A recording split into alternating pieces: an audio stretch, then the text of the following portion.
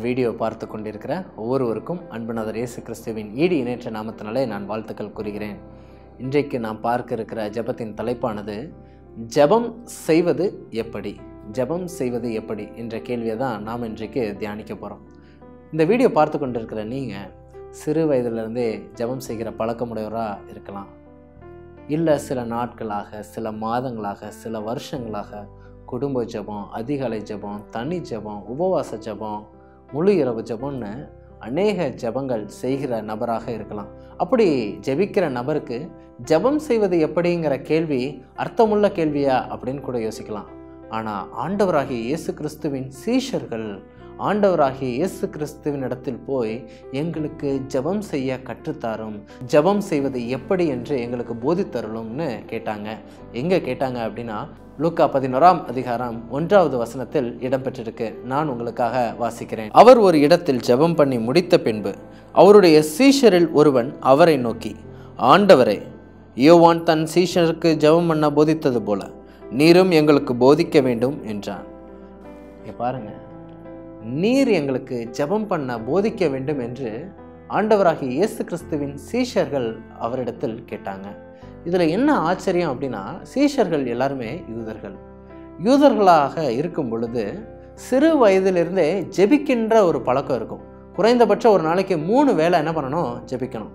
தாவீது சொல்லும் பொழுது அந்தி சந்தி மதியான நேரத்தில் அப்படின்னு சொல்லிட்டு 3 வேளை ஜெபிக்கிறவராக தாவீது காணப்பட்டார். தானியேல் 3 வேளை ஜெபிக்கிறவராக காணப்பட்டார்.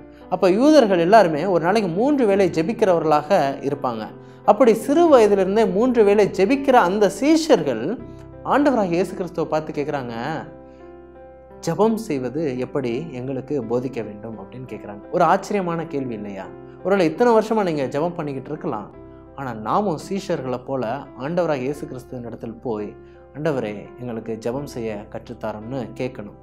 ஏன் இவங்க கேட்டாங்க அப்படின்னா, நானும் தான் ஜெபம் பண்ணுறேன், ஆனால் ஆண்டவராகிய இயேசு கிறிஸ்து ஜெபிக்கும் பொழுதும் அவருடைய ஜெப வாழ்க்கையிலிருந்து ஒரு வல்லமை காணப்படுகிறது, அவருடைய குணத்தில் ஒரு பிரகாசம் காணப்படுகிறது, அவருடைய முகத்தில் ஒரு பிரகாசம் காணப்படுகிறது என்பதை உணர்ந்தவர்களாய், ஆண்டவரே எங்களுடைய ஜெபத்தில் ஒரு வல்லமை குறைகிறது, ஆண்டவரே எங்களுடைய ஜெபத்தில் எங்களுடைய குணத்தில் ஒரு மாற்றம் காணப்படவில்லை, ஆண்டவரே எங்களுடைய முகத்தில் ஒரு பிரகாசம் காணப்படவில்லை, ஆண்டவரே இவைகளெல்லாம் பெற்றுக்கொள்ளும்படியாக நீர் ஜெபிப்பது போல, நீர் அந்த வல்லமையை பெற்றுக்கொள்வது போல நாங்களும் ஜெபிக்க வேண்டும், நாங்களும் பெற்றுக்கொள்ள வேண்டும் என்ற ஆர்வத்தில் அவங்க கேட்குறாங்க, உம்மை போல் ஜெபம் செய்வது எப்படி அப்படின்னு கேள்வி கேட்குறாங்க. கிறிஸ்துவுக்கு பிரியமானவர்களே, இன்றைக்கு நாமும் அதே கேள்வியை கேட்போம். ஆண்டவரே, தன்னை மாற்றும் தனி ஜெபம் செய்வது எப்படி? குடும்பத்தை மாற்றும் குடும்ப ஜெபம் செய்வது எப்படி ஆண்டவரே? உள்ளத்தை மாற்றும் உபவாச ஜெபம் செய்வது எப்படி ஆண்டவரே? பலவீனங்களை ஜெயித்து அதிகாலை ஜெபம் செய்வது எப்படி ஆண்டவரே அப்படின்னு சொல்லிட்டு நாம் ஆண்டவராகிய இயேசு கிறிஸ்துவின் இடத்தில் போய் நாம் கேட்டால் நிச்சயமாக நம்முடைய இருதயத்தை மாற்றும்படியான ஜெபம் செய்வது எப்படி என்று சொல்லிக் கொடுப்பாரு. குடும்பத்தை மாற்றும் ஜெபம் செய்வது எப்படிங்கிறத கற்றுக் கொடுப்பாரு. நிச்சயமாக பலவீனங்களை ஜெயிக்கும்படியான அதிகாலை ஜெபம் செய்வது எப்படிங்கிறத கற்றுக் கொடுப்பாரு.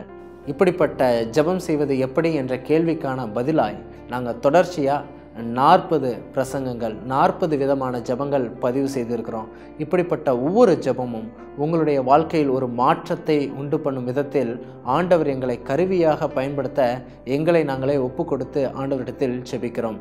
தொடர்ச்சியாக இந்த பதிவுகளை நீங்கள் பாருங்கள். ஆண்டவர் உங்களுடைய வாழ்க்கையிலும் உங்களுடைய குடும்பத்திலும் ஒரு மிகப்பெரிய மாற்றத்தை உண்டு செய்வாராக.